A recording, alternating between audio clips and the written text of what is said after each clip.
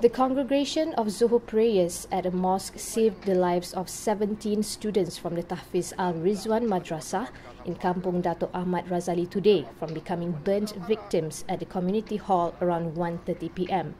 The students, along with the local residents, were performing the prayer at As-Sharif Mosque, which is nestled in the same location as the community hall and the hostel, which was under construction.